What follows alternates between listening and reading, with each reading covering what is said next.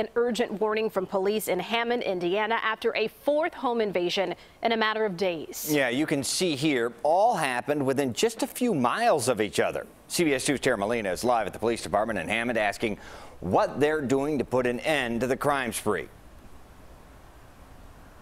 Brad and Erica, police believe one man is behind all four home invasions. That one man preying on people who are sleeping. They're vulnerable, then threatening them with a gun.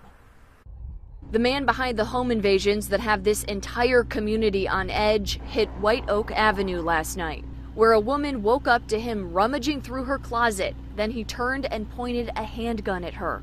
Police say that man forced her to go through the house with him, helping him rob her. She told investigators he continued to point his gun in her direction until he left and she was able to dial for help. Police say he got in through an open window, so they're sounding the alarm in Hammond, warning residents to lock all windows, doors, and stay vigilant.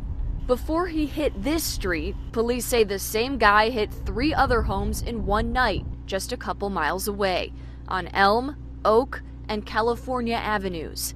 Every one the same MO. Waking people up in the middle of the night, threatening them with a gun, stealing all valuables he can carry, and running. I asked police what they're doing to catch him, but they wouldn't go on camera and address that question.